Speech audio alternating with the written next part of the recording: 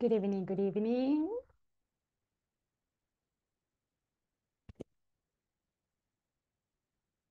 Good evening, teacher. Good evening, how are you? Fine, thank you, Andrew. I'm good, thanks for asking. Welcome to the class. Good evening, everybody. Welcome to the class. Welcome, welcome, welcome. Good evening, welcome to the class. I'm happy to see you, everybody. How are you? Hello, hello. Hello, Miss. Hello, how are you? I'm fine. With frío, ¿cómo se dice? Cold. Cold? Mm-hmm. Cold. Yes. It's pretty cold. The weather is nice, actually. And yeah, is it raining in your city, everyone? Is it raining or not anymore? No, ahorita no. Okay, very good. Hello. Toda la tarde no llovió. Oh, really? Okay, sounds good. Well, y en su caso, everybody, los demás, is it raining in your city? No, it's not raining anymore. Well, according to the news, se supone que ya no va a llover. Se supone, right? Pero esperemos que el clima vaya mejorando, ¿ok? Y esperemos pues que ya las cosas vuelvan a la normalidad, ¿ok? Así que everybody, espero que ustedes estén bien y que sus familias también estén bien. Así que gracias por hacer el esfuerzo de conectarse el día de ayer. Yo sé que la conexión afectó muchísimo a varios, así que gracias por el esfuerzo y gracias por conectarse también el día de hoy. Así que vamos a comenzar, everyone.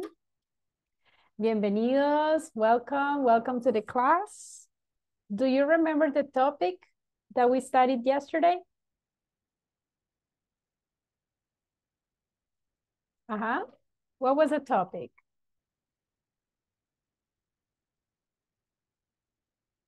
Anyone?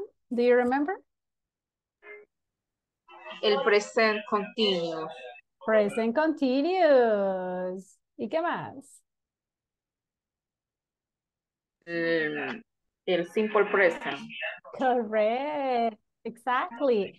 Estuvimos viendo un poquito de las diferencias entre el present continuous y el present simple.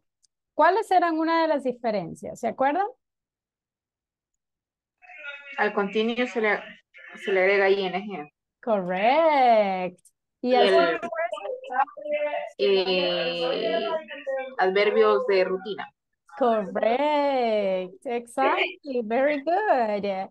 So, we were checking that topic. Espero que se acuerden. Ok, vamos a tener un pequeño review y vamos a iniciar con un nuevo topic para el día de hoy.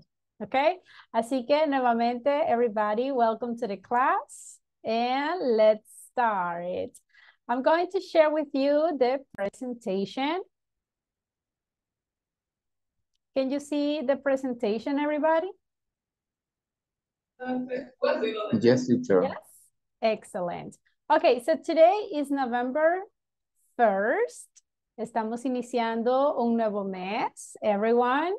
Seguimos en la unidad número 3 y ese es el tema para el día de hoy. Present continuous, double H questions. Ya estuvimos viendo un poco de las oraciones in affirmative and the sentences in negative too, pero hoy nos vamos a concentrar más en las double H questions.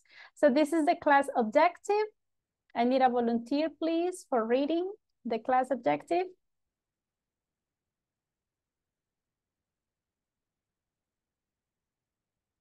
Vaya, Go ahead.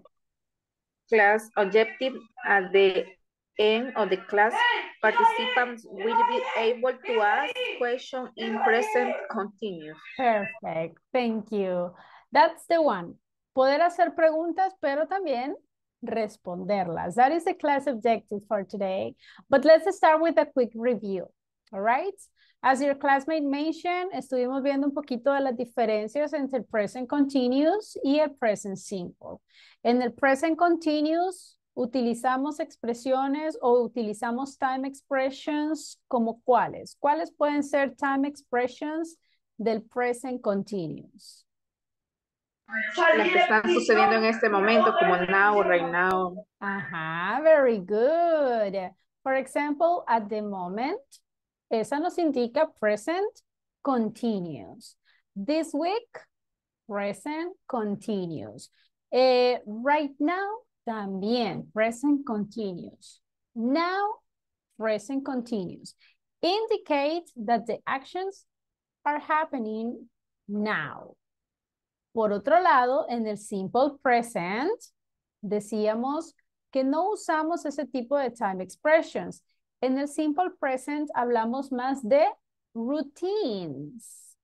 ¿Y cuáles son esas expresiones que usamos en simple present para hablar de las routines? Usually. Frequency adverb. Correct. For example, every day, Monday morning. Cuando estamos hablando de la routine, for example, if you remember the first question, what is the first thing you do when you get to your workplace? So that is daily routine. So yesterday we practiced these questions. Vamos a ver si se acuerdan. Vamos a ir entrevistando a alguno de ustedes. Vamos a ver, vamos a ver. Let's start with... Well, with Sandra. Hello, Sandra. Hello. Sandra, what is the first thing you do when you get to your workplace? I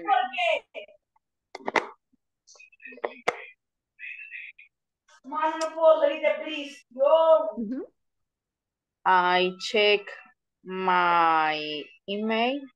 Correct, very good. Si se fijan, esa es una question de daily routine. Por lo tanto, respondemos con un simple present. Very good job. A ver, Sandra, elija a alguien de sus classmates, please. Pick someone. Mr. Galdames. Okay, thank you. Hello. Hello, teacher. Hello, William. What are some activities you are doing this week?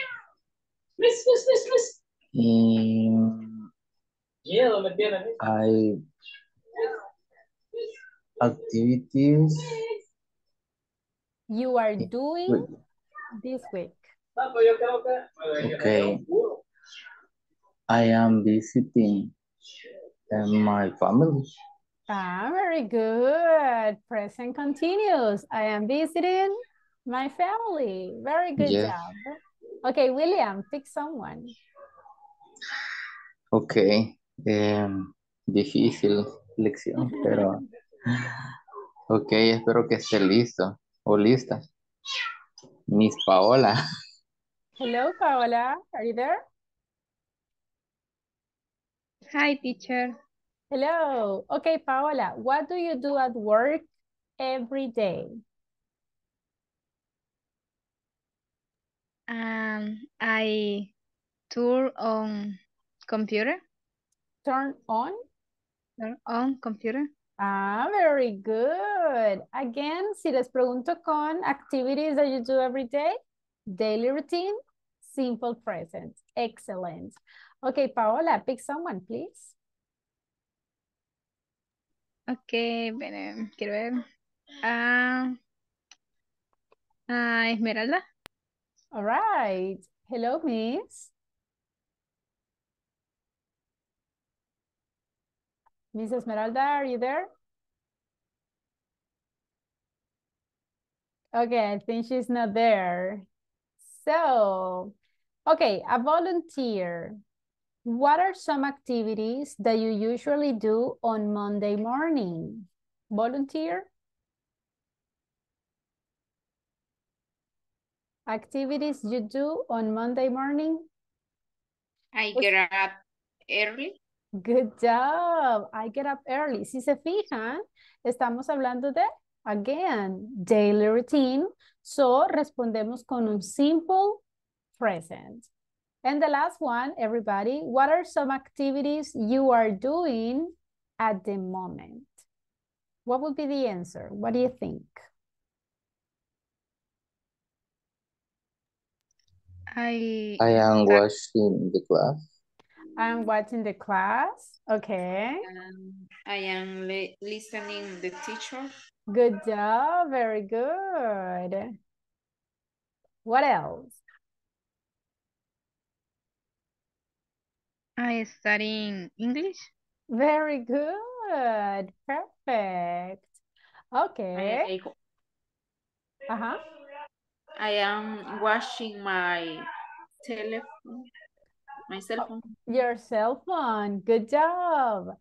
So, si se fijan, everybody, solo tenemos que prestar atención al tipo de question. Si estamos usando daily routine o si estamos usando una time expression que nos indiquen acciones que están sucediendo ahorita. ¿Ok? Esa es la forma en cómo vamos a poder responder usando simple present or the present continuous. ¿Se entiende, everybody? Yes, teacher. ¿Preguntas? Any questions?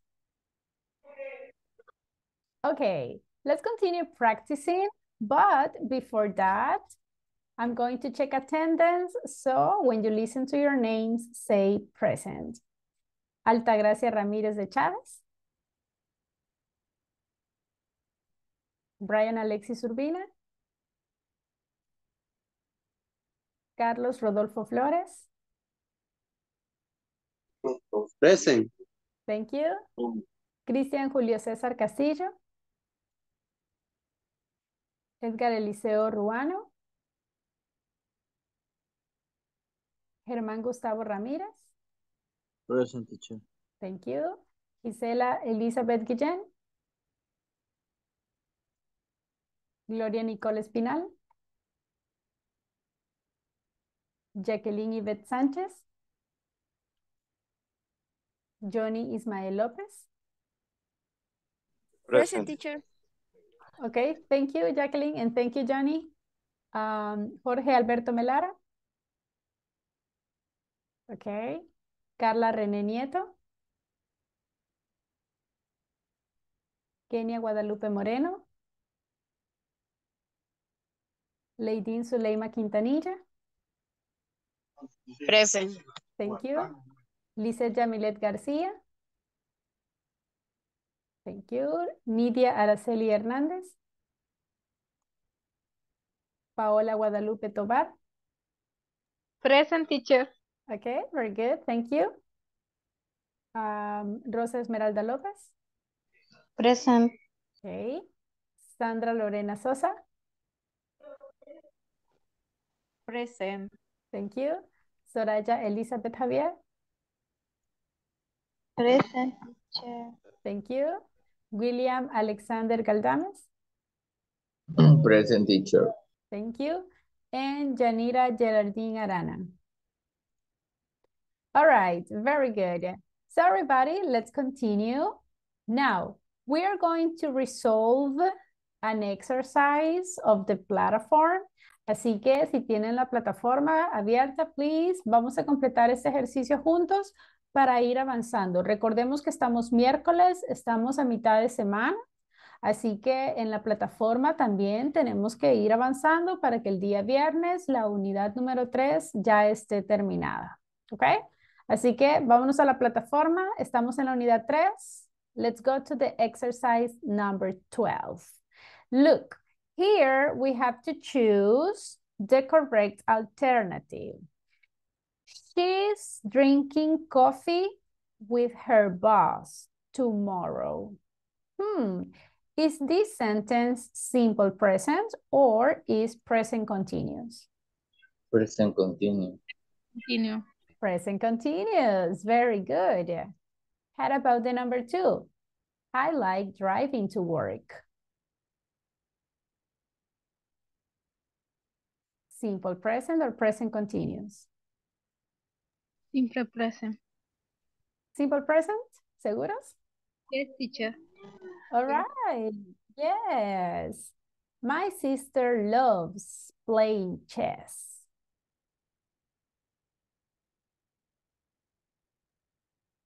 What do you think? Simple. Simple present. Simple present? Yes, teacher. All right. They are swimming now. Simple present or present continuous? Present continuous. Present No. continuous, are you sure? Yes. All right. And the last one, what are you doing? Simple present or present continuous? Present continuous. Present No. continuous? Yes. Perfect. Very good. Exactly. So, recuerden everybody, no siempre el ing indica automáticamente es present continuous.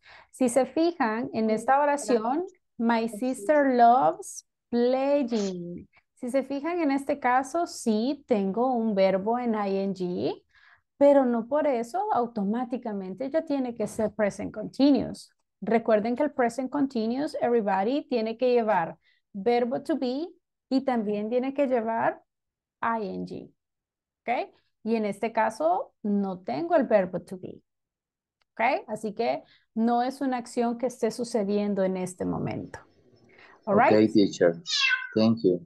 You're welcome. ¿Preguntas, everybody, con respecto al ejercicio número 12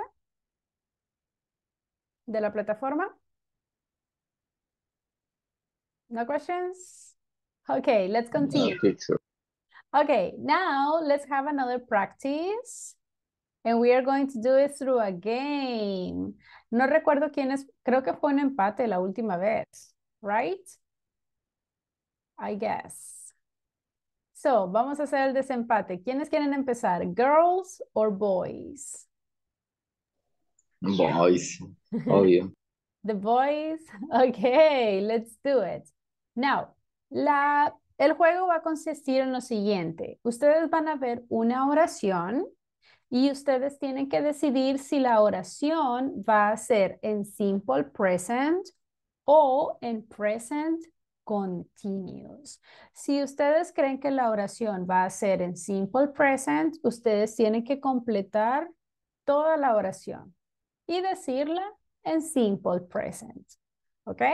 Tienen que fijarse, a veces va a decir que es affirmative y a veces va a ser en negative.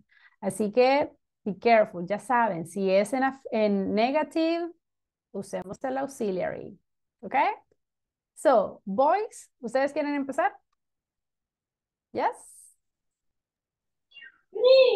Is you ready, partners? Now, let me tell you something. En alguna de estas cajitas pueden haber sorpresas, everyone. Así que tengan cuidado con qué número van a elegir, porque pueden haber sorpresas. Okay? So, boys, let's start. Give me a number. 15. 15. Okay. She with her team now. Simple present or present continuous? Present continuous. Present continuous. ¿Cómo quedaría la oración entonces? She's traveling with her team now. She's traveling. ¿Seguros? Are you sure? Yes. Yes. Totally. Very good. Exactly. Excellent job. Okay, girls, it's your turn. Give me a number, please. 5. Number 5. All right. She the ball very well. Present continuous or simple present? Simple present. Okay. What would be the sentence?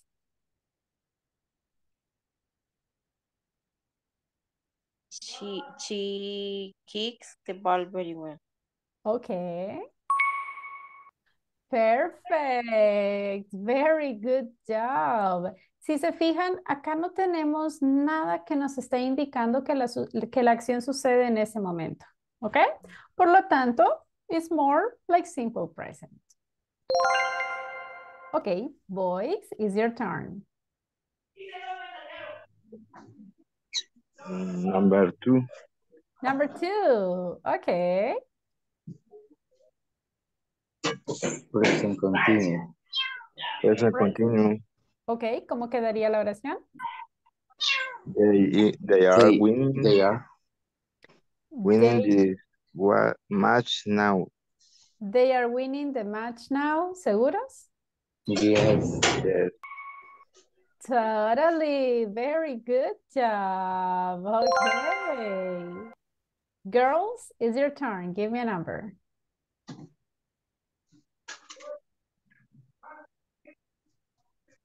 7. 7. Okay. Oh, look at this. These are the surprises. Go to the first place. ¿Qué significa go to the first place? Vamos por el primer lugar. Correct. Así que automáticamente, si se fijan, las chicas ahorita van perdiendo 15 puntos. Pero ahora van en primer lugar. Look. Congratulations. Very good. Por eso les digo, aquí pueden haber surprises, everyone. No, eso no es justo.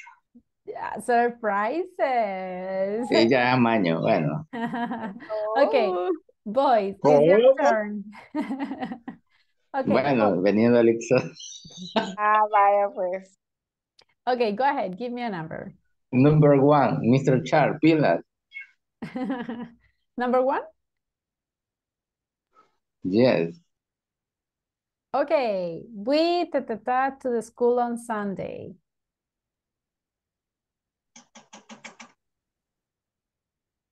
Simple present or present continuous?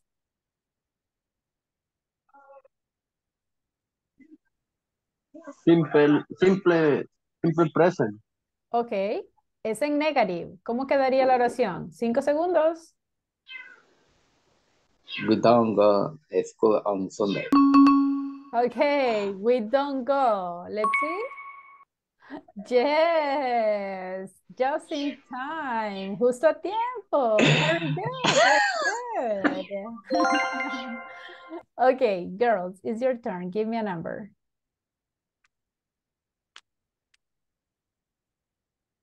Pau. Bueno, number 10. Number 10? Okay, she football now. Present continuous. She's playing football now. Okay.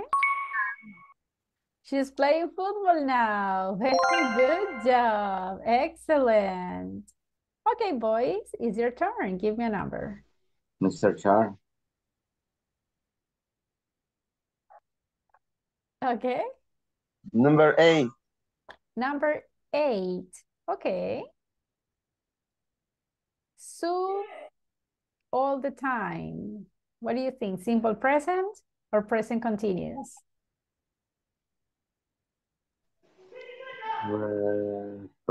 Simple. Simple present. Okay. ¿Cómo queda la oración? 10 segundos. They drink all the time. What? Ok, no escuché una respuesta completa. So, Sorry.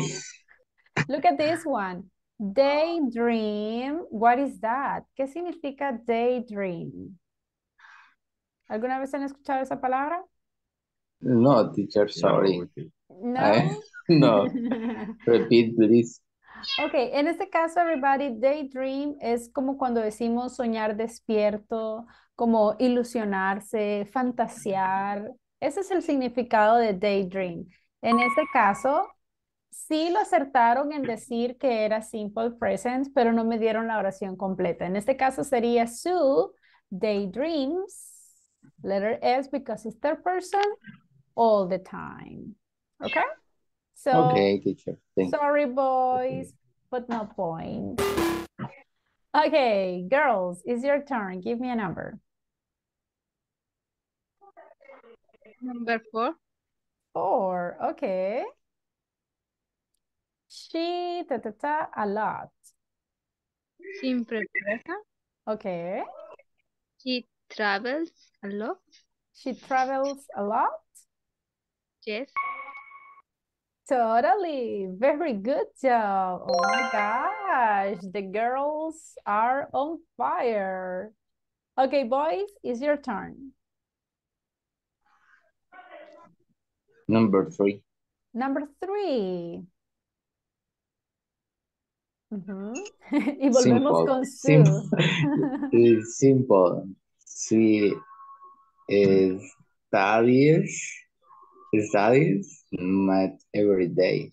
Okay, Sue studies math every day. Studies math every yeah. Yes, that is the one. Excellent.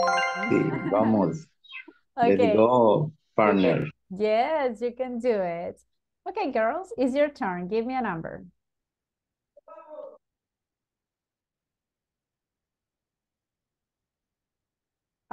Number 9. Number 9. Okay. Sue often to her teachers. Yes, simple present. Negative. Negative. Sue often doesn't listen to her teacher. Okay, doesn't listen. You look at this, doesn't listen. Excellent job, girls. Oh my gosh. Boys, be careful. The girls are winning right now. Mr. Johnny. Mister lleva 5 puntos siempre arriba, porque ahora abajo. ¿Quiénes? Se lo regalaron. Ya lo perdió. Sí. Por eso, pero llevaba 5 puntos. Dale por ratito. Number 6. Era el dulce. No, why? I mean, no entiendo. ¿Quiénes llevaban 5 puntos arriba? No, Que lo sí que lo pasa lleva es que todas siempre, las lo que preguntas pasa valen 20, ¿verdad? No. no. No really. 15. Hay preguntas que valen 15. Por ejemplo, los chicos, casi todas las que han tenido les valen 15. Si la pregunta es muy difícil, vale más puntos. Ahí depende de cada question. No todas valen lo mismo. Okay. Yeah. Todavía quieren más, amigo. No, hombre, si usted le regalaron eso, pues. No, All me lo right. gané. Mr. Johnny, demuéstralo ahí. Number 6. Let's go. Number 6. Yes? Yes. Okay. She, the ball right Present now. continuous. Present Present continuous. continuous.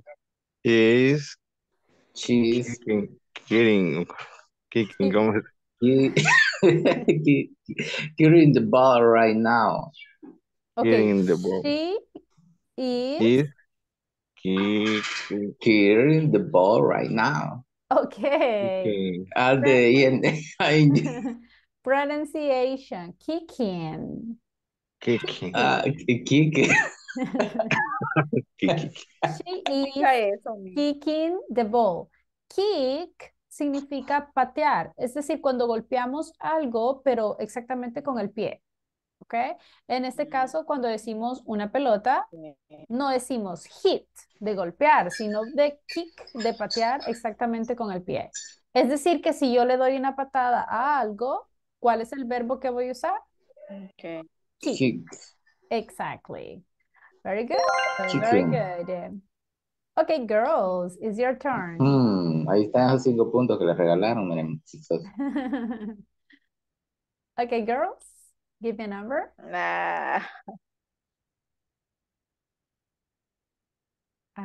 Pau.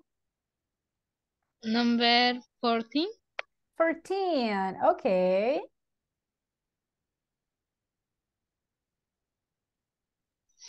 Present continuous. No, present continuous. Okay. Sí. Swing. Dreaming at the moment. Okay, Sue is daydreaming at the moment. Daydreaming. Yes, that's the one. one. Very good, very good. ¿Qué dijimos que era daydream? Soñar. Soñar despierto. Exactly. Very good. Okay, boys, look, the girls almost 100 points. Give me a number. 11.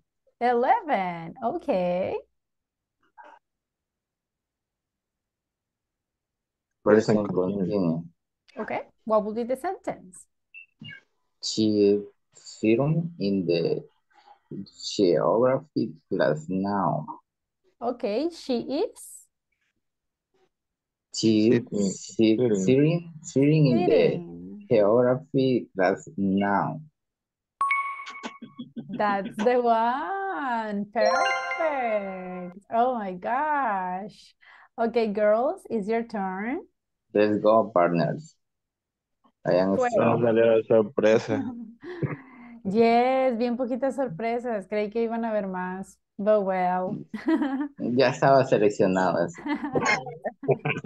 Number Amaño. 12.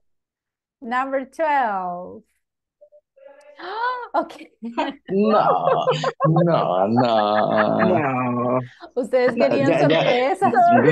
Good night, Miss. Le pasamos Right. otra, Miss Rosa. Sí. Sí. Sí. Okay, look at this one. Ustedes no han leído, boys, lo que dice acá. ¿Qué dice acá? Other team wins 15 points. Thank you, Mr. Pero Sorry, no. No, como todo le regalo, pues uno se sorprende. así que, ¿qué No, significa? voy a cambiar el número. Que nos Voy a cambiar lo el regaló número. 15 puntos. Thank you. Exactly. Así Gracias, Miss Sosa. Change the Ya ve, change the number. Dios No. hace justicia. Él todo lo ve. Ok, boys, para que digan que, ay, que no hay amaño, right? So, boys, ahorita ya van ganando, but this is the last one for you, boys. 13 or 16? 16. 16? Yes. ¿Seguros? Yes. Pueden haber surprises. Ta, ta, ta, ta. No problem, Miss. Ya, ¿qué podemos? Ah, ¡Ey! Mr. William! ¿Qué hizo? Borró todo. ¡Qué bárbaro! Oh my God. Good night, teacher. Bye. Oh my God. Eso sí no me lo esperaba. I'm sorry, boys. Okay, girls, this is the last one for you, okay? Espero que ya no hayan más sorpresas. Okay, she right now. No, ya no digan nada. Vamos, girls. Training Continuo. Present continuo. Okay, ¿cómo quedaría la is oración? not Dosa. training right now. She is not. She She's doesn't. not training right now. She doesn't or she's not? No, she's not. Very good. Training She's right now. not. Exactly. Very good. All right. Good. The girls. Mr. Char, ahí al fondo. Okay. Look at that one. Eso fue inesperado, right? Los Congratulations, girls. boys iban ganando, pero al final, ya ven, everybody, la vida da muchas vueltas. Así que, very good job, excellent. Now, espero que haya quedado completamente claro diferenciar entre el simple present y el present continuous. ¿Preguntas, everybody? Questions? No, teacher. No questions? Okay. I am finding the practice. Very good, excellent. Okay, now let's continue with the topic that we have for today. Let's see, let me share the presentation. Can you see the presentation, everyone? Yes, teacher. Yes, excellent. Okay, let's start. I have here the different double H words. Vamos a ver si se acuerdan qué significa cada double H word y para qué las usamos. Por ejemplo, si yo digo who, ¿qué significa who? ¿Quién? ¿Quién? ¿Quién? So, who, ¿para qué utilizo who? Person. To ask for a person or people. ¿Puedo usar who with animals? No. No. Not really. ¿Puedo usar who para cosas? No. No. ¿Puedo decir who is your favorite color? No. No. No. No. It's only for people. ¿Puedo decir who is your favorite singer? Yes. Yes, exactly. Then we have what. ¿Cuándo usamos what? Para ¿Quién? Question. Questions. ¿Cuál es la traducción de what? Action. Muy bien. What is ¿Qué? for ¿Cuál? actions? Podemos usarla como qué o ¿O cuál? exactly. Very good. Look, usamos what para actions. Por ejemplo, si yo les pregunto, what are you doing? Esa es una action. Pero también puedo preguntar para cosas. For example, what is your favorite color? ¿Puedo decir eso? What is your favorite color? Yes, teacher. Yes. Exactly, very good, porque en ese caso es una cosa. También podemos usar what para la hora. Si yo quiero preguntar la hora, ¿cómo diría? What time is it? What time Very is it? good. What time? What time is it? What time is the class? Okay. Cuando usamos what, everybody, casi siempre tenemos o podemos usar una palabra seguido de what. Por ejemplo, si yo digo, what activities are you doing? Okay. O por ejemplo, yo les puedo decir, what food are you eating? What language are you studying? So, cuando usamos what y estamos preguntando por una cosa, casi siempre podemos colocarlo a la par. ¿Entendido? Yes? Yes. Now, ¿qué significa when? ¿Cuándo? Good, exactly. When is cuando y lo utilizamos para time, pero no para preguntar la hora, sino para preguntar un momento. For example, when is your birthday? When is the exam? ¿Cuándo es el examen, right? When is the exam? When is the meeting? ¿Cuándo es la reunión? So, estamos preguntando por cuándo. Then we have where. ¿Qué significa where? ¿Dónde? Exactly, ¿dónde? So, si yo pregunto dónde, ¿qué estoy preguntando? Estoy preguntando por un Lugar. exactly, un lugar, es decir, un place. Por ejemplo, where are you from? Where do you live? Where is your workplace? Then tenemos why. ¿Cuándo utilizamos why? Question. ¿Por qué? Ajá. Y si The yo les reason. pregunto, ¿por qué? Exactly. Estoy preguntando una reason. Por ejemplo, why are you studying English? Why are you happy? ¿Ok? Y cuando hacemos preguntas con why, ¿cómo respondemos? Because it's necessary. Exactly. Usamos la palabra because. Excellent. Y tenemos la última, how. ¿Qué significa how? ¿Cómo? ¿Cómo or? si yo les pregunto, how old are you? ¿Qué estoy preguntando? ¿Cuántos? Exactly. ¿Cuántos años tienes? So, para how significa cómo, es decir, cómo se hace algo cuando vamos a explicar un procedimiento, o también cuántos, cuando hablamos de cantidad. For example, how old are you? ¿Ok? ¿Se entiende, everybody? Todas las double H words? Yes. Ahora, si se fijan, estas double H words, bueno, de hecho ya tendrían que saberlas porque las estudiaron en el nivel 1. ¿Hay alguna de estas que no haya quedado muy claro? Everyone? No? ¿Todas están claros? Okay, let's see if Yes, teacher. Les voy a mostrar unas oraciones y tienen que completar las preguntas usando la correct double H word. Okay? For example, look at the first one. Ta-da-da-da-da, is he? Vean la respuesta. He is at the cinema. Si yo digo at the cinema, ¿de qué estoy hablando? Del lugar. Where.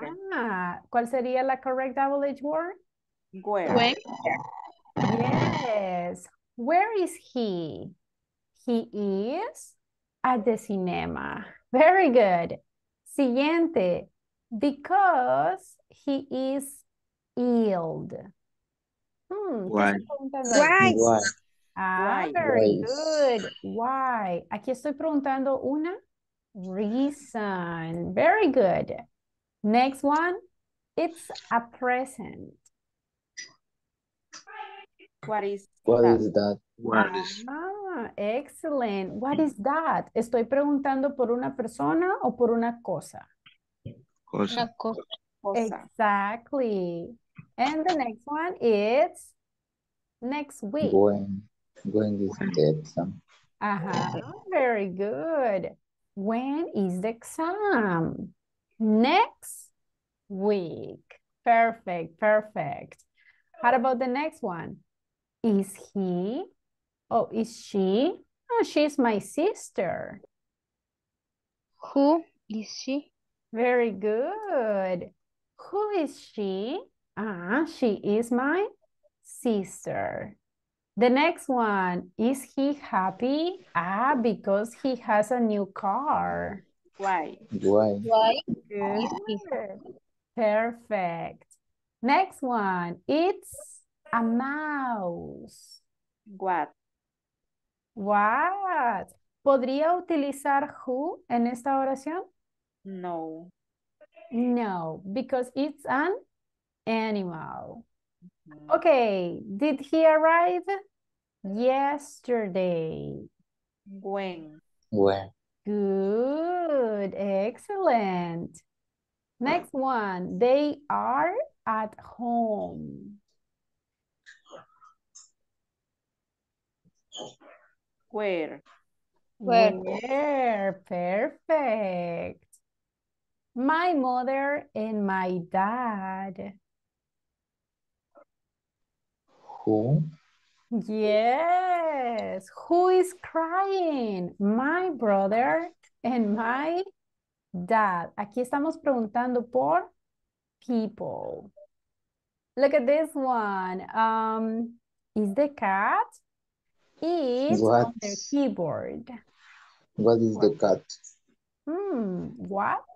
Are you sure? Yeah. Si yo digo on the keyboard, ¿qué significa eso? On the keyboard. Es un teclado. Ajá. Sobre el teclado. So, Sería Pero no es lugar. Sí, es what. where, Porque está. fuera where is the cat? ¿Dónde Ok, está? analicemos. Si yo le coloco where, ¿dónde está el gato? ¿Cuál sería la respuesta? Pero dije era algún lugar de la casa, no. No se piensa. Podría ser, pero recuérdense que los gatos se pueden echar en todos lados.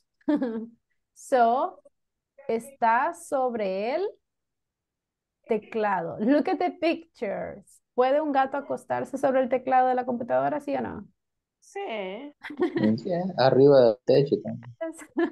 Everywhere. So, en este caso estamos preguntando por un place. ¿Ok? Así que sí se puede decir where. Ujú. Next one. Okay. Look at this one.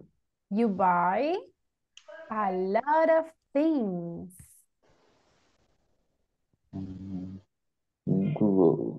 What did you buy? Ah, what did you buy? ¿Qué compraste? ¿De qué estoy hablando? Look. De cosas. Yes. Si estoy hablando de cosas, ¿cuál voy a usar? What? What? What? Perfect. Excellent job. Let's continue. Is your birthday? When? What is your birthday? When is your birthday? Tomorrow. Siguiente. Makes dinner my granny. Who? Good. ¿Qué significa granny? Cena? Mm, Sorry. Abuela. exactly. Es como grandmother, pero granny es como abuelita. Es como cuando lo decimos de cariño. Right? Little.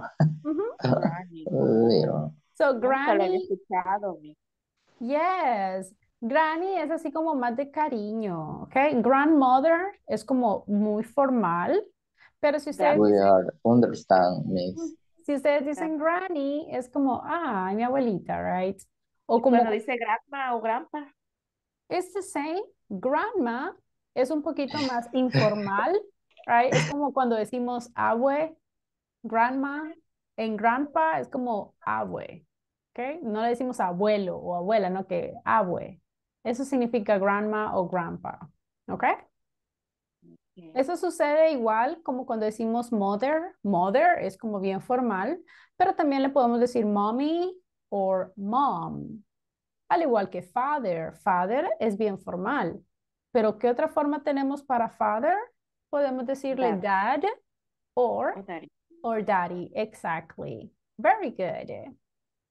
All right, let's continue with, are you running? Why are Why? you running? Excellent. Why are you running? Hi, because it's too late. And the last one, he is in bed. How?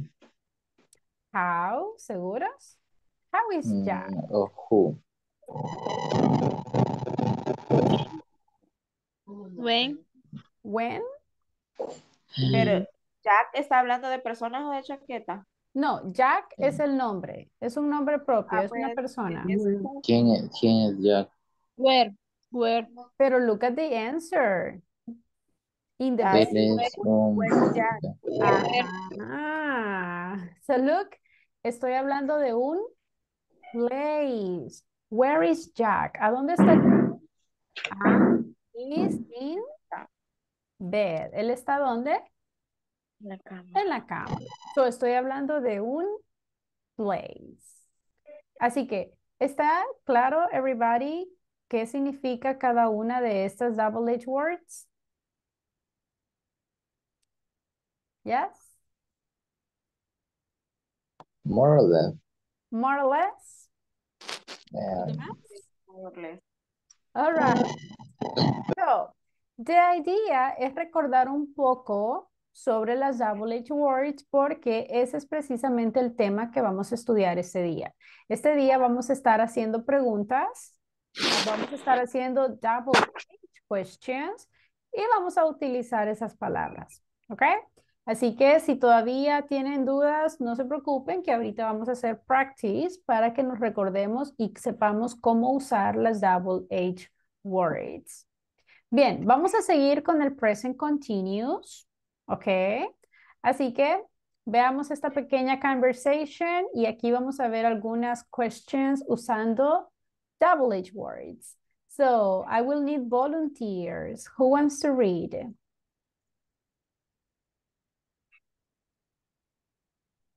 A ver, volunteers.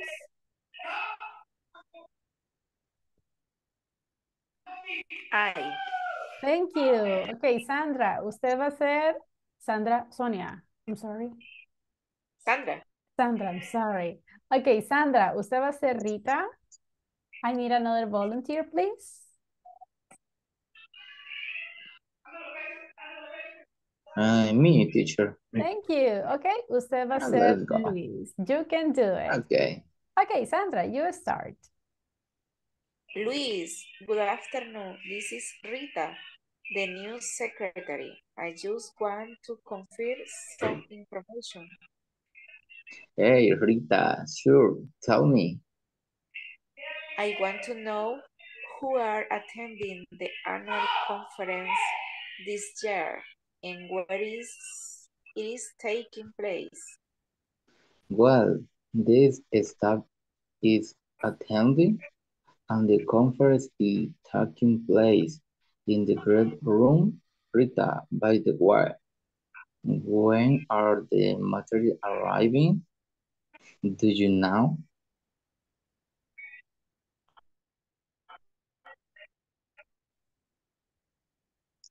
Rita, let's go.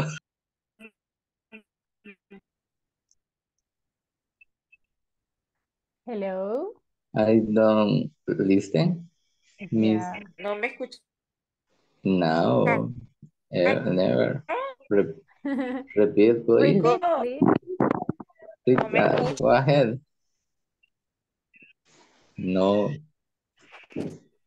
Ok, ¿puede repetir? Can you repeat, please? Okay. Go eat. Yes, they are arriving on Friday morning. Thank you. Very good. Okay, look at this, everybody. We have different questions here. ¿Cuál es la primera pregunta usando double H words? who are Who are attending? Okay. Who are attending? Si se fijan, ¿qué tengo primero? WH, The W double question. H word. Ajá. ¿Qué tengo después? verb three. Yeah. The verb. So, recuerden que estamos en el present progressive. Por lo tanto, ¿qué le va a pasar al verbo? ING, ING. ¿Necesito un auxiliary? No. no, Not really, right? Very good. Ahora, otra question? Where is Where is it taking place? Very good. Where is it taking place? Another one? the When, staff is attending. But that is the answer. I need the questions. when are the material arriving? Very good. Oh, When see, are the sorry, materials? Pronunciation? Arriving. arriving, Arriving. arriving. Very good.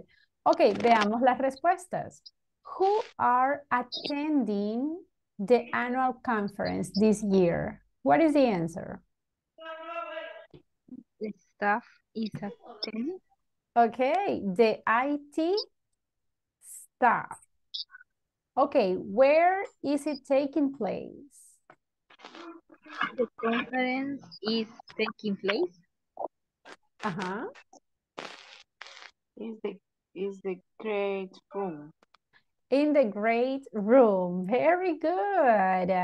And when are the materials arriving? They are arriving on Friday. On Friday. Pretty good. Excellent. So, la idea, everybody, es que podamos hacer questions, pero que también podamos responderlas. Okay? So, let's see a little bit the structure. Okay? Remember, everybody, this information is in your manuals. Ahorita estamos en la page 35. Así que de la page 35 and page 37, you can find this information. Now look at this one. How to use present continuous with double H questions. Okay? Si yo hago una pregunta con double H questions, es porque yo quiero preguntar specific information. ¿Ok? Cuando decimos specific information, ¿Por qué? Ah, porque si yo uso what, estoy preguntando específicamente por una action o por una cosa. One thing. Si yo pregunto por where, ¿qué es eso específico que estoy preguntando? ¿Dónde? Exactly, a place. ¿Dónde? Si yo pregunto con who, ¿qué estoy preguntando? ¿Quién?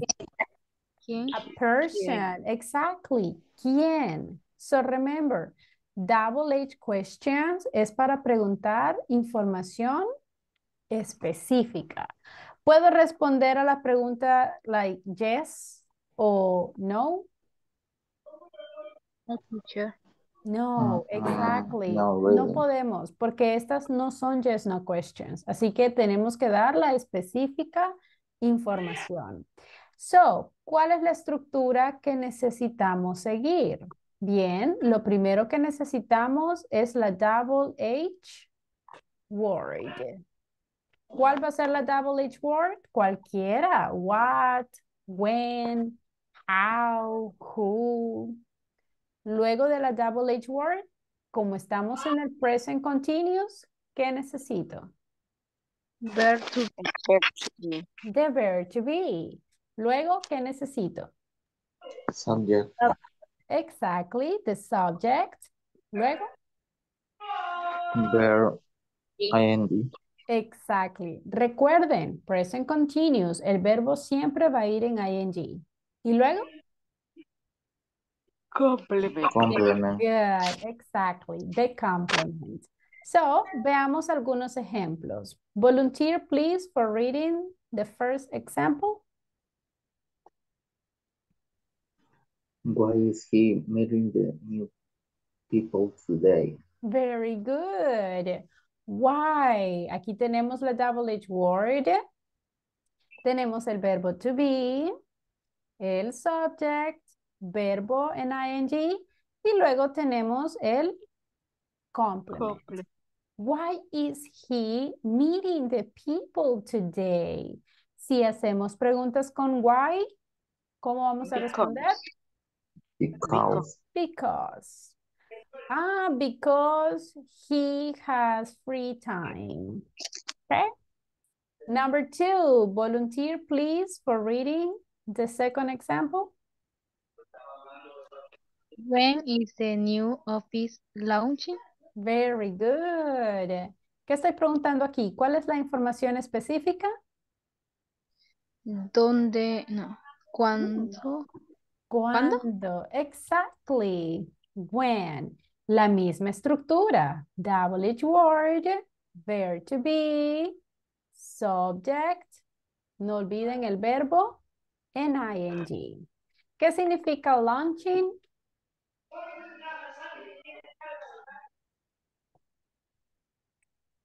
Ujú. Anyone? No? Ok, cuando decimos launching es como presentación o inauguración. En este caso, ¿qué estoy preguntando? When is the new office launching? De de tu nueva oficina, algo así. Ujú. Como cuando es la inauguración de la nueva oficina. Oficina. Ok, very good. Ahora, siguiente. Volunteer, please, for reading the last example. Where is your boss having the annual meeting? Very good. So, ¿cuál es la information que estoy preguntando aquí?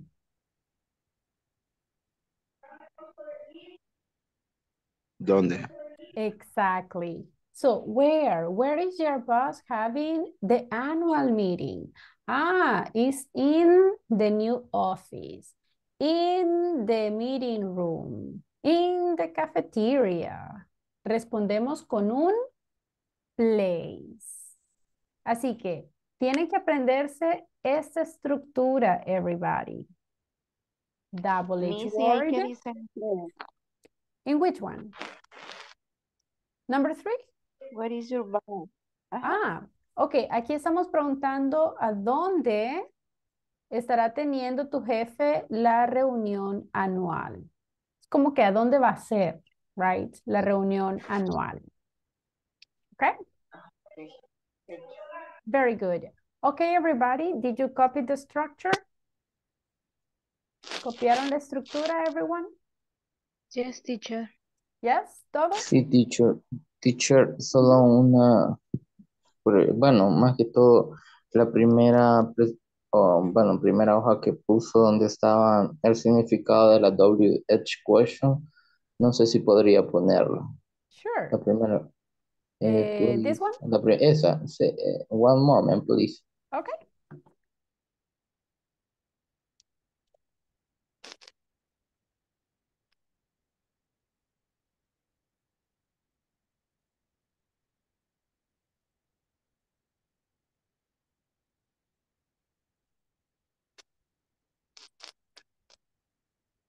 Copy, everybody. If you want to copy, do it.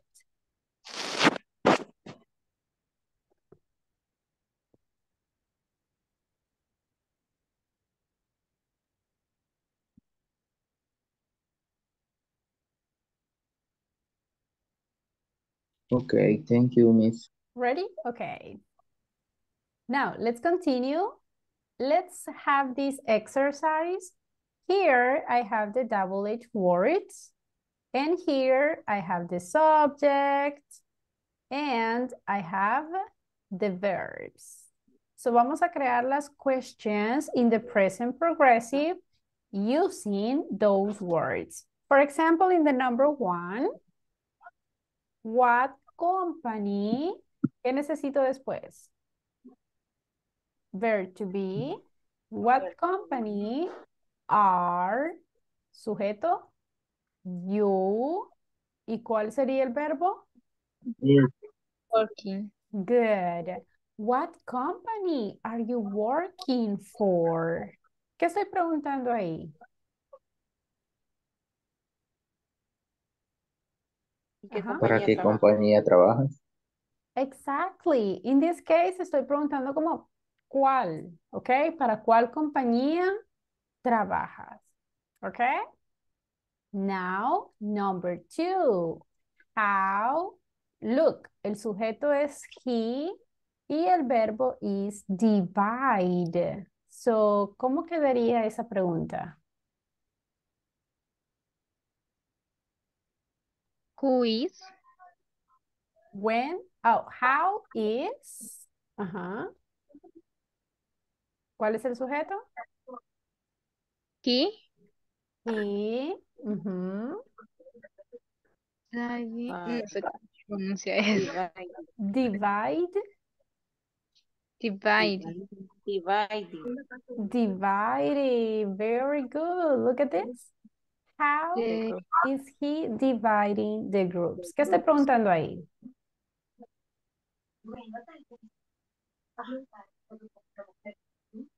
Ajá. ¿Cómo él divide los grupos?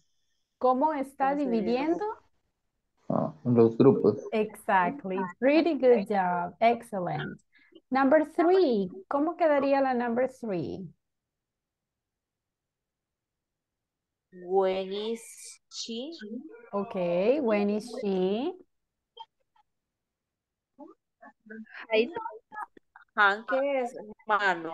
Hand es como sostener en la mano. Holding. Hand. Okay, but Holding. Sí. when When is is she she holding the checks? handing the Checks. checks? Ok, en este caso, como estoy hablando de cheques, ¿cuál sería la traducción? ¿Cuándo estará entregando los cheques? ¿Ok? Hand se traduciría como entregando. ¿Entendido? Ok. Now, number 4. Ahora, aquí tenemos una double H question. Which. ¿Qué significa which? ¿Cuánto? Not really. ¿Cómo? ¿Cuánto? Which es muy parecido a what. Which podemos utilizarlo para decir cuál. ¿Ok? Which no significa qué, sino más bien cuál. Which normalmente lo usamos cuando tenemos diferentes opciones y tenemos que elegir una. En este caso, ¿cuál sería la question? Which factory Are your are your boss visiting? boss visiting? Si estoy hablando de your boss, ¿puedo decir are? Is. Is ¿Por qué decimos is? Porque estoy Ser hablando de... presente. Exactly. So, which factory is your boss visiting? ¿Qué estoy preguntando ahí?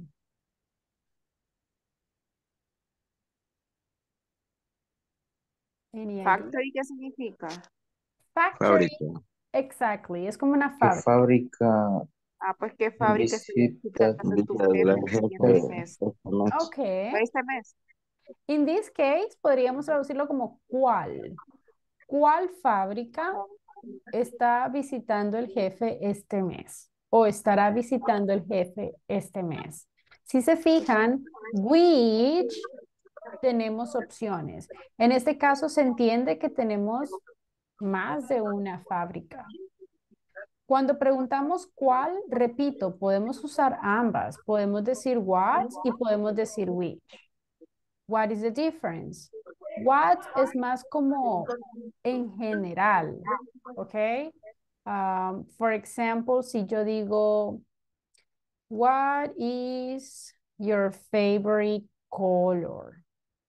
¿Esta es una pregunta en general o les estoy dando opciones a elegir? Ujú. ¿Cuántos colores tenemos en el mundo? Very much. A lot. So, esta pregunta es como en general. What is your favorite color? Pero si yo digo which, es porque yo les voy a dar opciones. For example, which is your favorite color? Blue or green? En este caso, ¿es una pregunta en general o les estoy dando opciones? Opción. Aquí tengo opciones y ustedes tienen que elegir entre una de las dos. Así es como usamos which. En este caso, en la pregunta número 4, sucede lo mismo. Estamos hablando de factory. Posiblemente, en este caso, la compañía tiene más de una fábrica. Por lo tanto, estamos preguntando a cuál de esas irá a visitar el jefe este mes. ¿Ok? ¿Se entiende la diferencia entre which y el what? Yes, teacher. Yes? Okay. Now, let's go for the last question. Why? ¿Cómo quedaría la última question, everybody? Why the new secretary?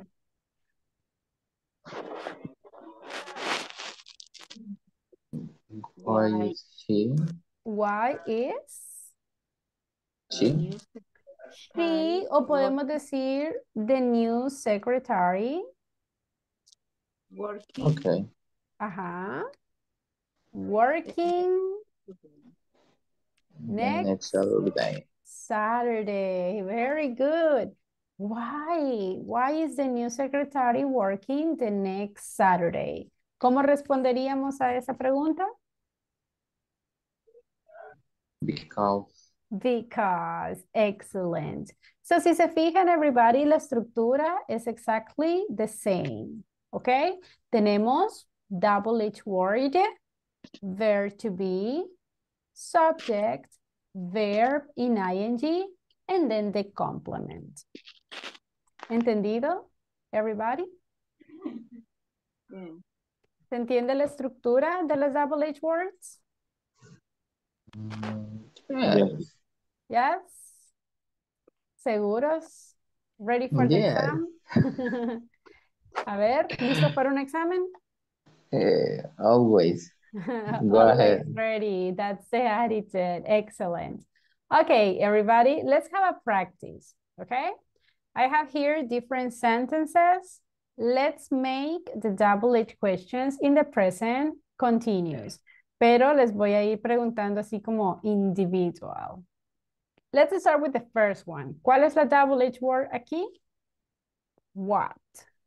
So, ¿qué necesito después? El sujeto es she. ¿Cómo sería la question here? What is she?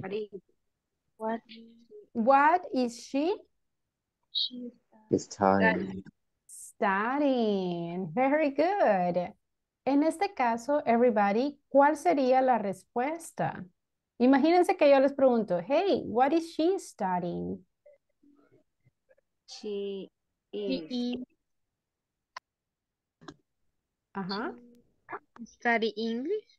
She's studying. English. Very good. Perfect. How about the next one? What is the question here? Where are where are they they? flying? Ah, where are Flying. they flying? And what is the answer? They are They flying. are flying. They are flying. Flying. Mhm. Yes. Where? I need a place. Mm, The iPod. Ok, ¿qué significa flying? Volar, si no me equivoco. Exactly, volar. Significa, no es que ellos vayan volando literalmente, sino que significa que van en un avión, right? So, ¿a dónde están volando ellos? ¿Cuál es el destino? Ah, Hawaii. To they are Spain. flying to. Spain. Very good. They are flying to Spain. Ah, they are flying to New York. Okay, very good. Toronto. Toronto, yes. So recuerden, everybody, cuando hacemos double H questions, tenemos que responder específica information. Si estamos preguntando por where, tenemos que dar un lugar. Okay? Now, let me ask individually. I have here 3 questions. Let me pick 3 people. Let's start with Mr. Johnny. Okay, the next one will be for, let's see, los que aparezcan como no oyentes. Tenemos Carlos. ¿Quién más? Who else? Oh my gosh, I have a lot of listeners. Okay, Paola. Okay, look at the sentences and tell me what is the question. Go ahead.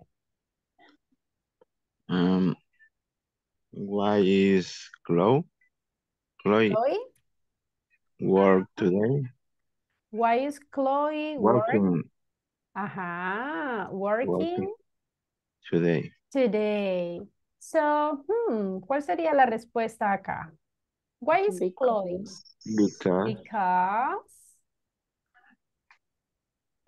Because working. Because she, She working. pero ¿por qué? But why? Remember, necesito una reason. ¿Por qué está trabajando ella hoy? Because It's she necessary. necessitates money.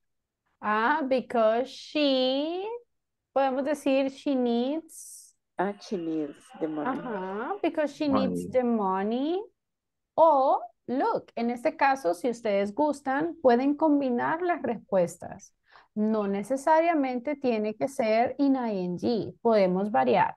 Pero podemos decir, because she is needing the money.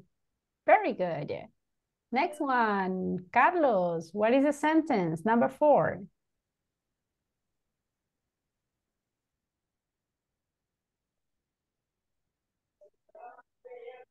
Carlos, you there? Si quiere le ayudo yo. Sure, please, go ahead. What are you look for? Are you look for? Look. Looking. Looking. Looking. Okay, ¿qué significa looking for? ¿Qué estás viendo? Close. Cuando le agregamos, ok, look es mirar, yes, pero cuando le agregamos la preposición for y decimos look for, es buscar. En este caso, si yo les pregunto, what are you looking for? ¿Qué estoy preguntando? ¿Qué está buscando? Está buscando. Exactly. What is the answer? I looking. Ajá. I'm looking for. My shoes.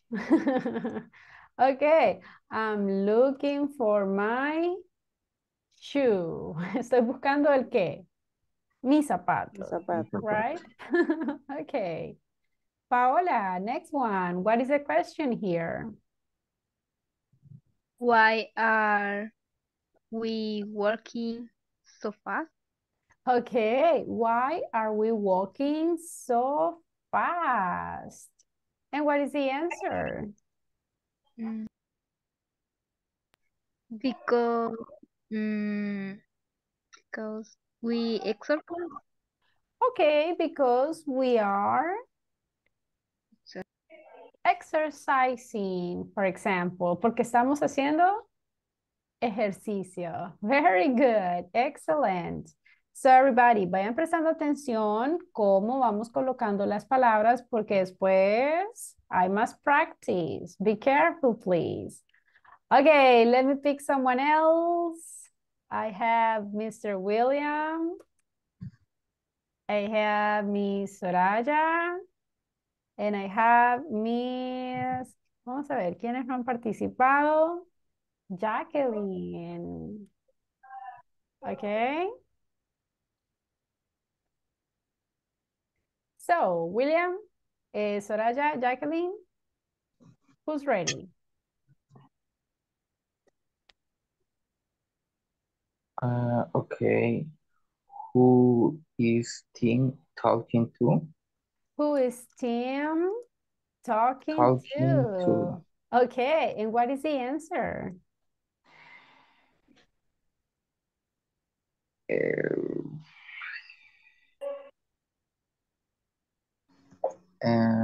Wait a moment.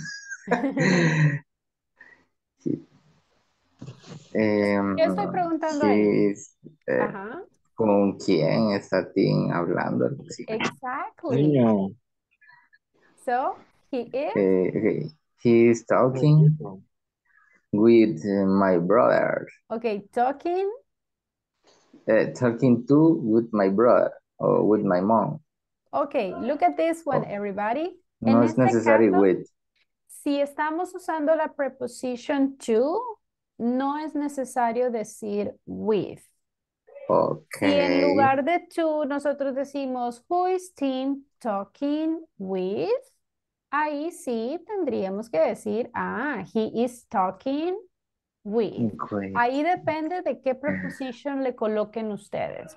En inglés se pueden de ambas. Podemos decir with o podemos decir to. ¿Ok? Repito, Okay. si ya le colocamos el to, ya no es necesario decir with. ¿Ok? O me dicen Okay. with o me dicen to.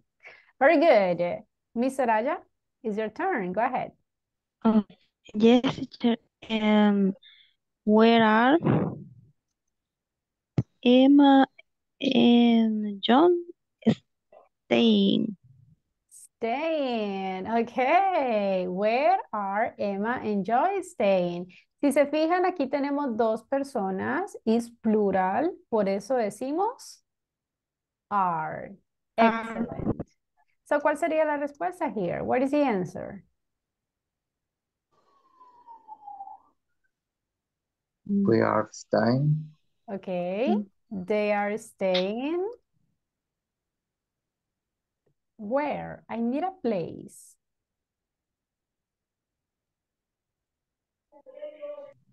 This time. Where? ¿Qué significa Hotel. stay? Esperar Not o estar. really. No. Quedarse o estar. En este caso es ¿dónde se están quedando Emma y John? In the hotel. Ellos se In my- están quedando In my In the house. hotel. very good, in the hotel. Very good. In my house. All right. Number 8. Jacqueline, are you ready?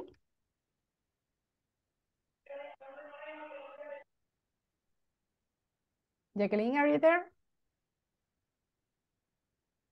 All right, volunteer. Number 8. What is the question here? What are we What are we waiting for? waiting Waiting for. for? Very good. ¿Qué significa wait? No, teacher. Solo la estructura. Ok, wait es esperar. So, ¿qué estoy preguntando aquí? O, ¿qué están ellos esperando? ¿Ellos? Nosotros, ¿qué estamos Good. esperando? So, ¿qué estamos esperando? A ver, ¿cuál sería la respuesta, everybody? What Finish are the we class. waiting? We are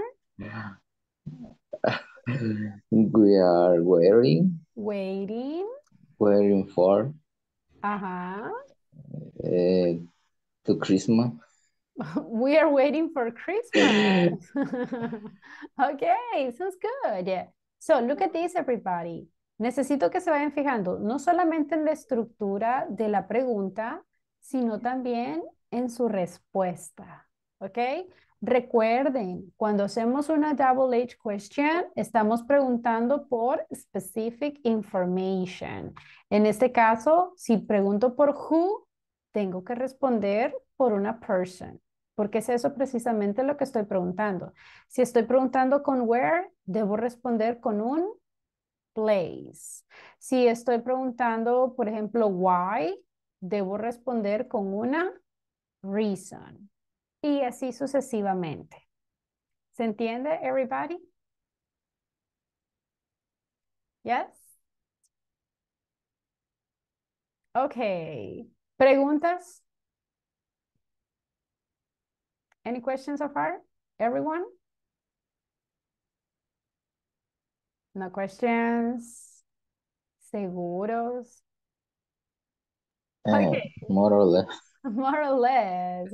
Okay, let's have another practice, pero esta practice will be individual, okay?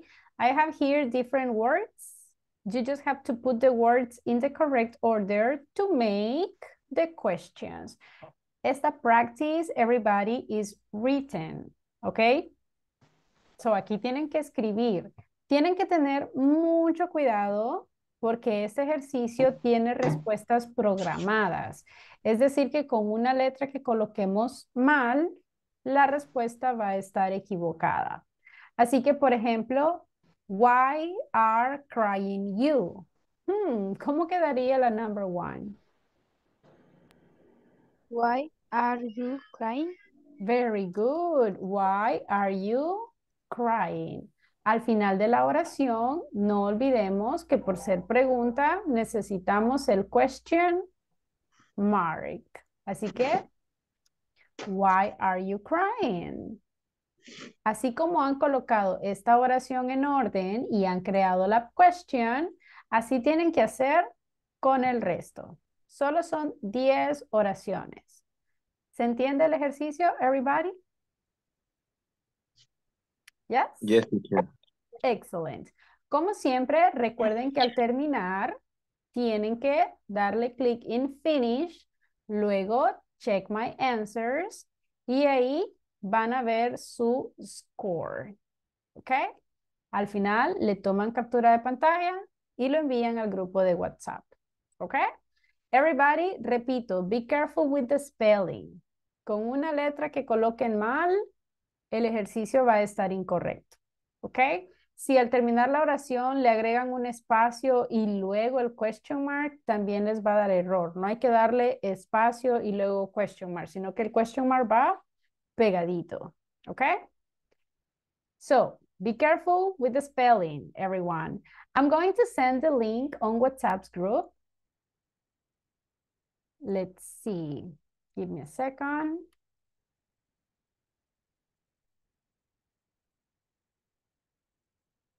Okay, I already sent the link on WhatsApp's group. Y también se los estoy enviando aquí en el chat de Zoom. So everybody, open up the link, please. Vamos a tener 10 minutos para completar este ejercicio. Lean cuidadosamente, please. If you have questions, let me know.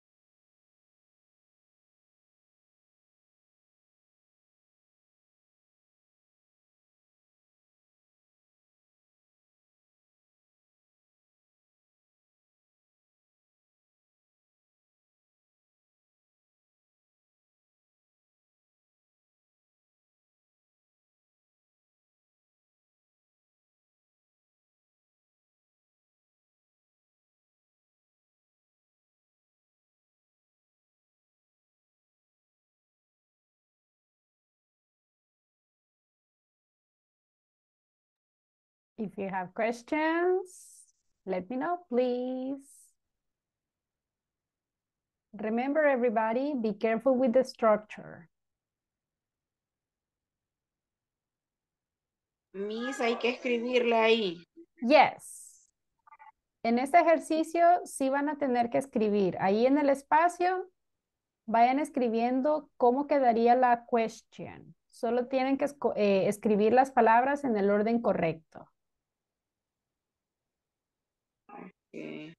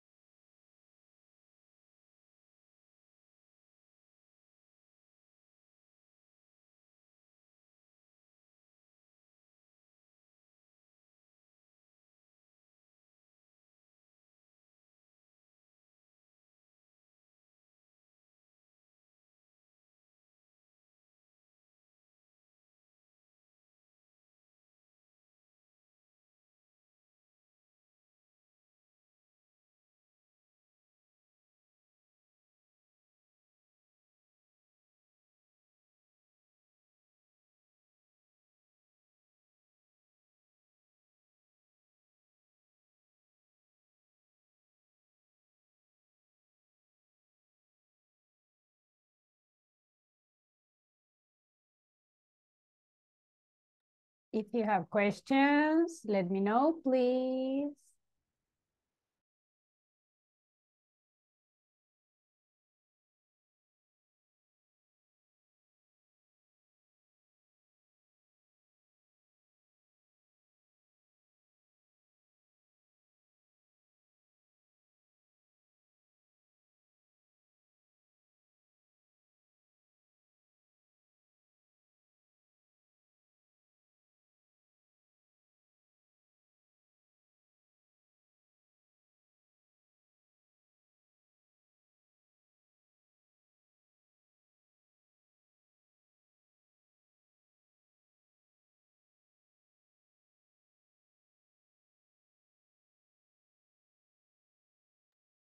Remember, everybody, be careful with the spelling. With one letter is wrong, the exercise will be incorrect. Con una letra que se equivoquen, les aparecerá equivocado. Así que, be careful, please.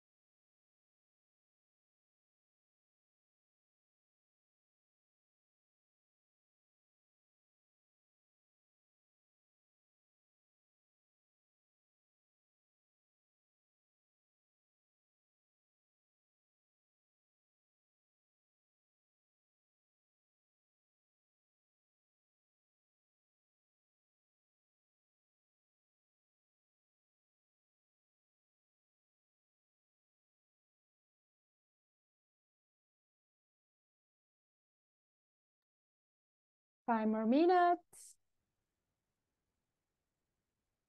5 more minutes. If you have questions, just let me know, please.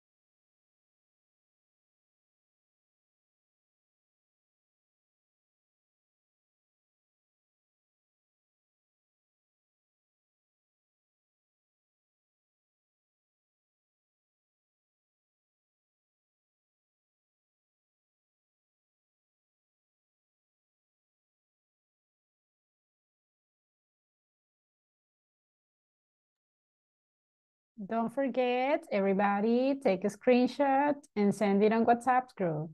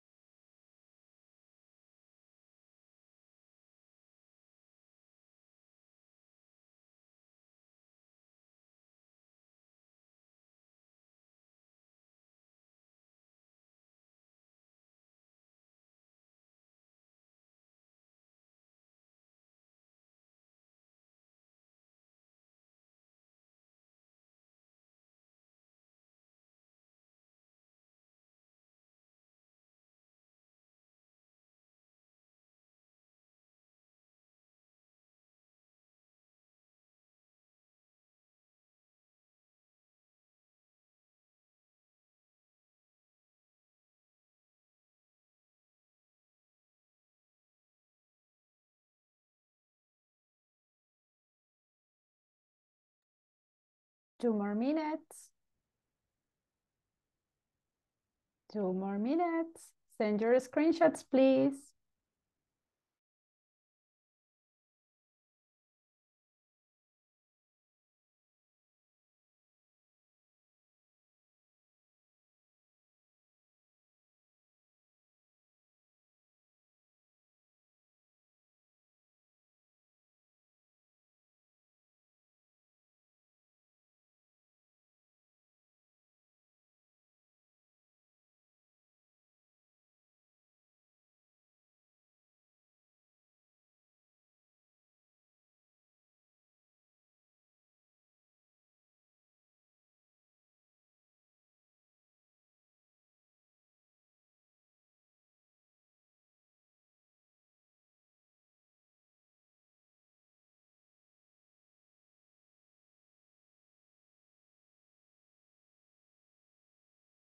Okay, time's up, everyone.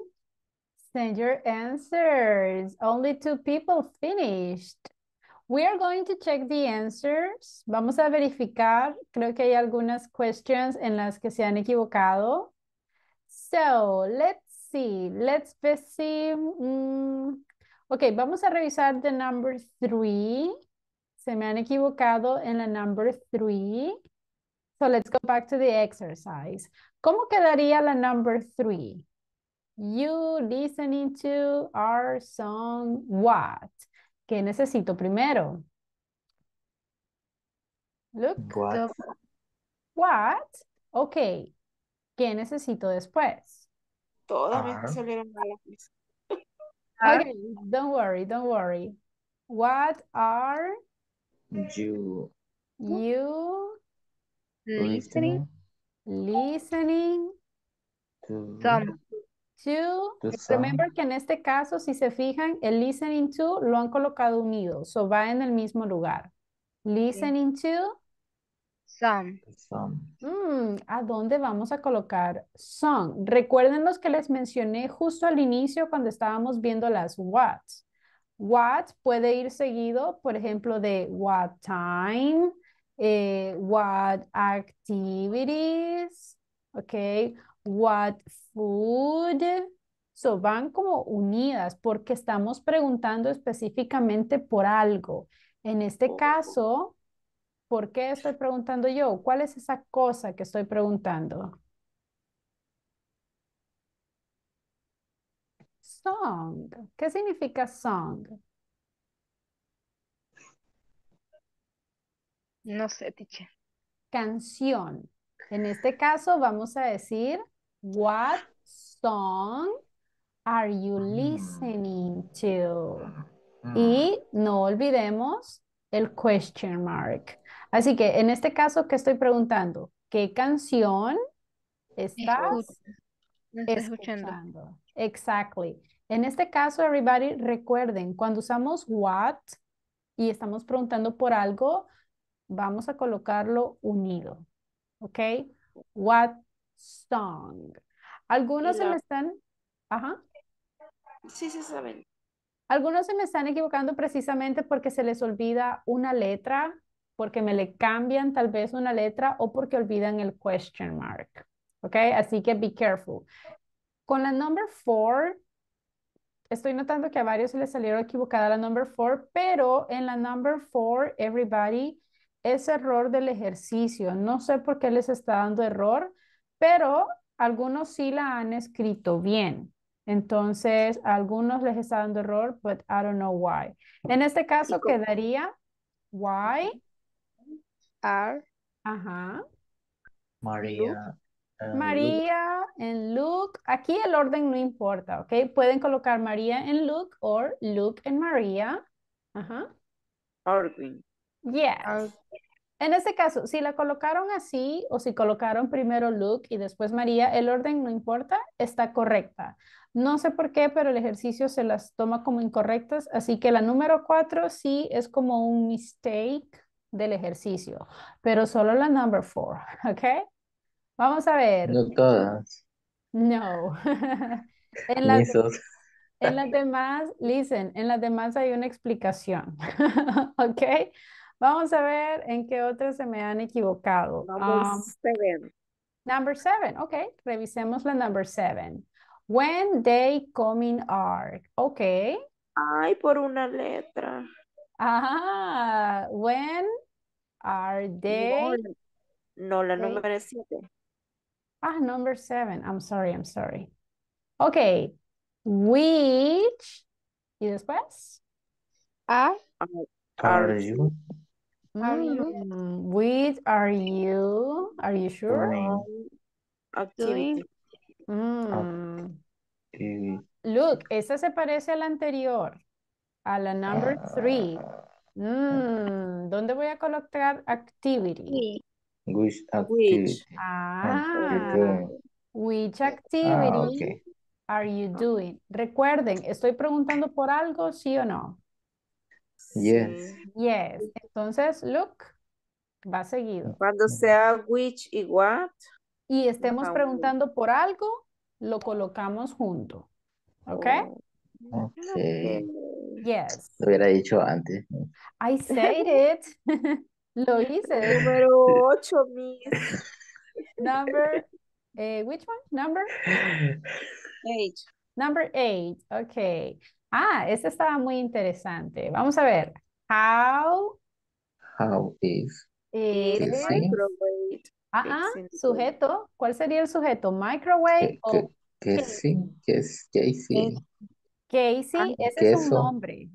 Ay, yo le puse como que era Héctor. microondas. Ok. How is Casey fixing the microwave? Y aquí que estoy diciendo, ¿cómo está Casey arreglando el microondas? Microwave. Yes, very good. Okay, another one. En algunos, como les digo, everyone, en algunos se me están Entonces me equivocando. saqué 7, Miss. Ok. La 4, Porque mi colóquense número, la buena, ¿ok? porque mi No número no really. está bien. En algunas, como les digo, se me han equivocado por una letra. Algunos se han equivocado porque no le colocaron el signo de pregunta. Así que be careful, please. Ah, entonces tengo 10. Ah, sure. Ok.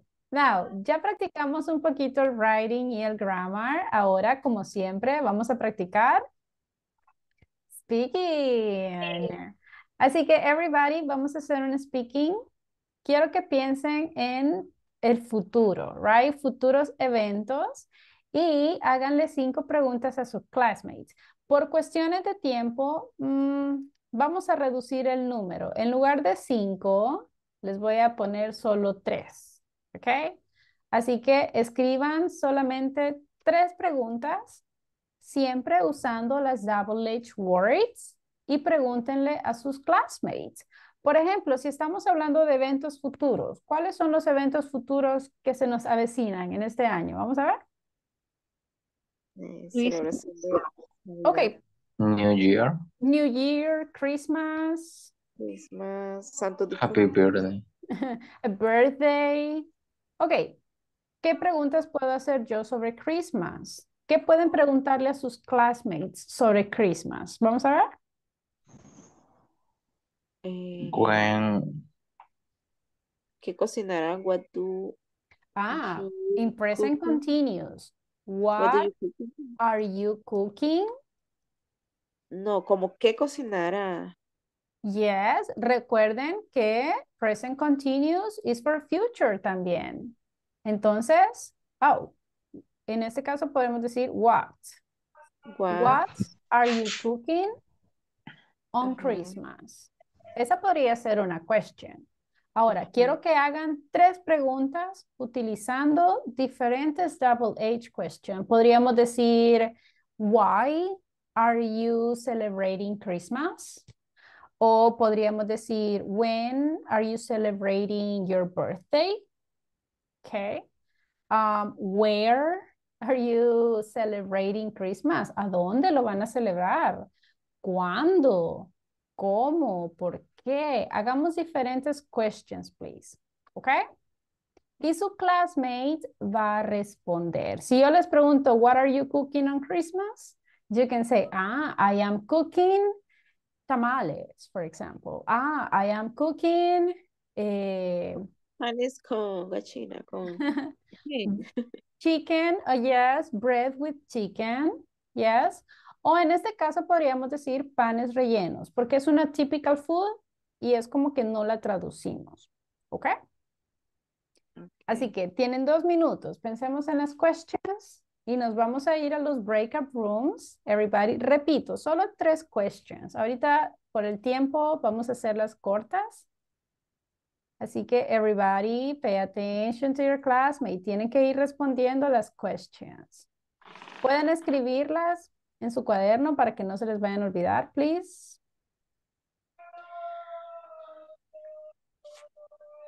Escriban las questions, everyone. Go ahead, go ahead.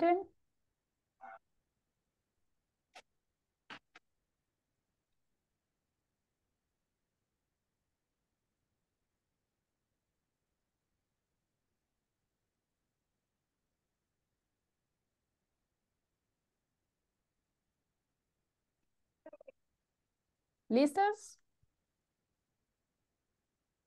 Everyone, ¿tienen las preguntas listas? No, teacher. Not yet? Okay. Go ahead, continue. Escríbanlas, please.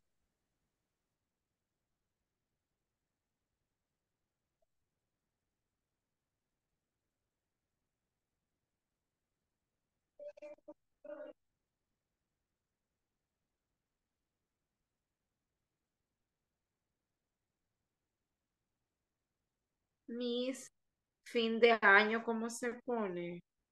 You can say New Year's Eve. Pero fin, new es nuevo.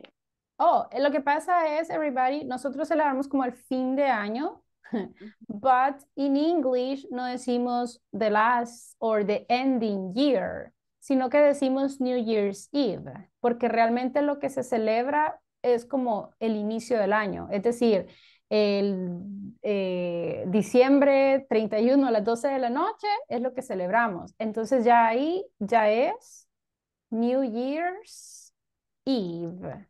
Cuando decimos Eve, nos estamos refiriendo como a la víspera de Año Nuevo, es decir, un día antes, que para nosotros sería diciembre 31. En este caso, 31 porque estamos hablando del New Year's. ¿Ok? New Year's Pero, Eve. ¿y qué palabra ocupó? Ahí se las envié en el chat. El New Year's Eve es para referirnos como a la víspera de Año Nuevo, es decir, December 31st. ¿Ok? Si yo digo solo New Year, en ese caso ya sería January 1st. That is the difference. New Year sería enero, el 1 de enero. New Year's Eve sería el 31 de diciembre, que para nosotros sería como decir fin de año. Okay? Yes. Lo mismo sucede con Christmas. Nosotros celebramos Christmas aquí en El Salvador el 24, right? Entonces sería Christmas Eve, ¿ok? Como la víspera de Navidad. Christmas Eve sería como el 24 de diciembre, ¿ok? Y si yo digo Christmas, solo Christmas, ahí ya nos estamos refiriendo como el 25, right? Porque es el propio día de Christmas. Pero si me dicen solo Christmas, it's okay. Bien, por cuestiones de tiempo, everybody, nos vamos a los breakout rooms. Así que háganle las questions a sus classmates, las questions que ya tengan listas. Classmates, please, respondamos a las questions. Necesitamos active listening. Escuchen con cuidado para que puedan entender qué es lo que sus classmates les están preguntando. ¿Ok? Vámonos a los breakout rooms. Practice, everybody. A partir de este instante, no more Spanish. Let's go.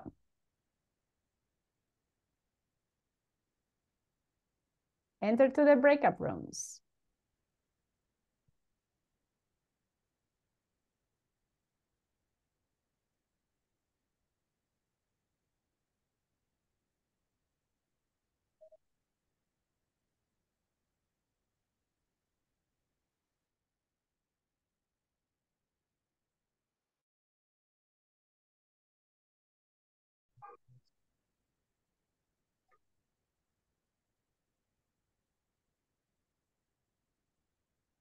Hello.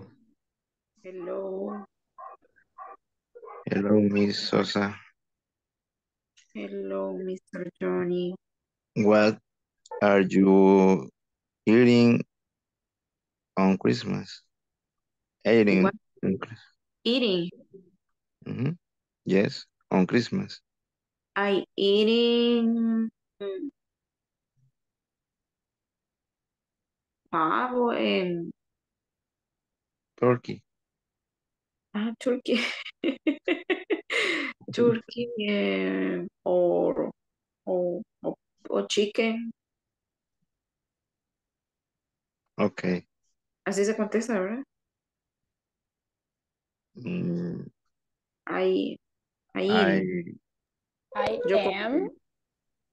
perdón. I am. Yes, I am eating. Eating turkey. Very good. okay.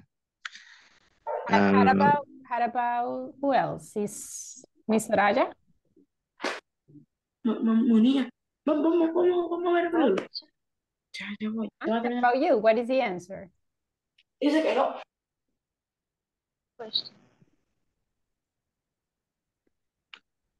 What are you eating on Christmas?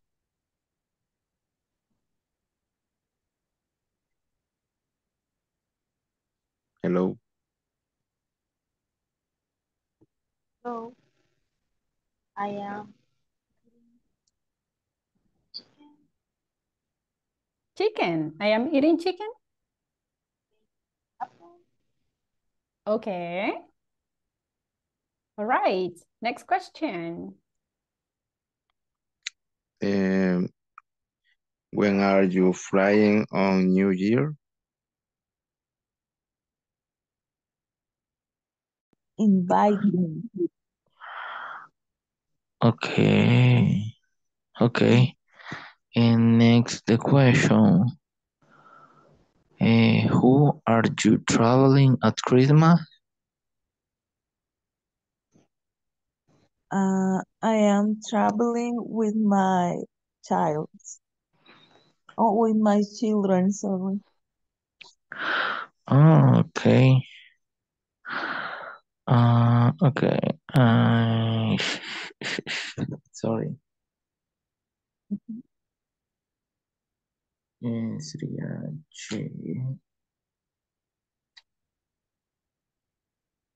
she's traveling. She's traveling. Ella estará viajando. Me dijo with children.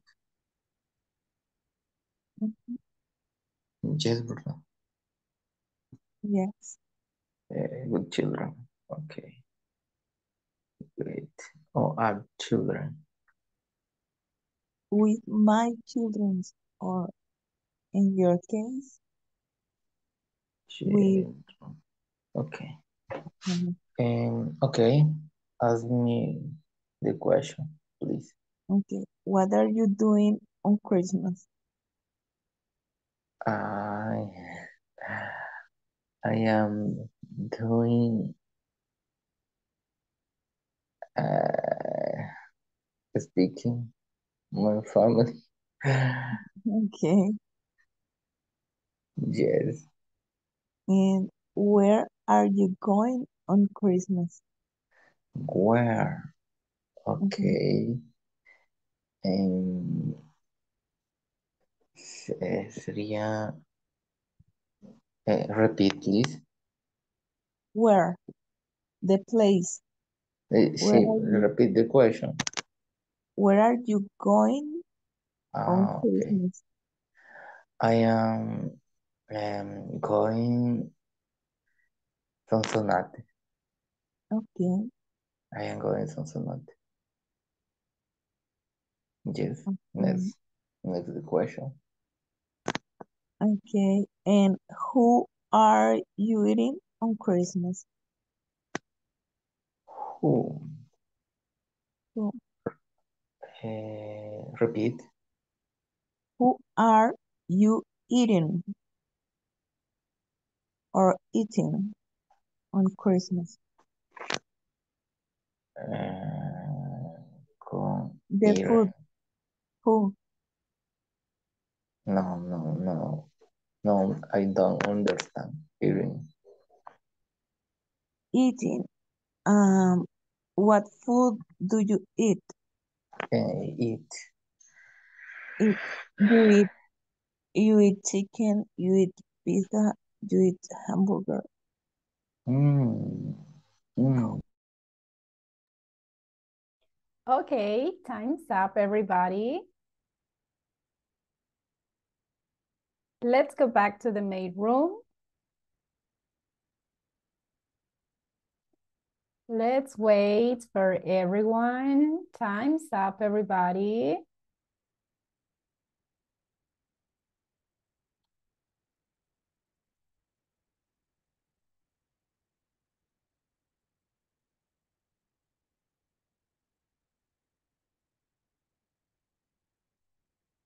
Okay. Time's up, time's up.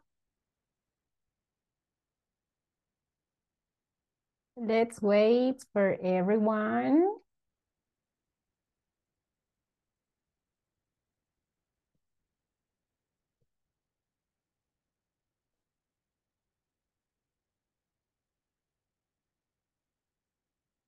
Okay. Time's up. How was the practice? Easy or difficult? Or more or less? How was the practice? More or less. More or less. ¿Y los demás? No.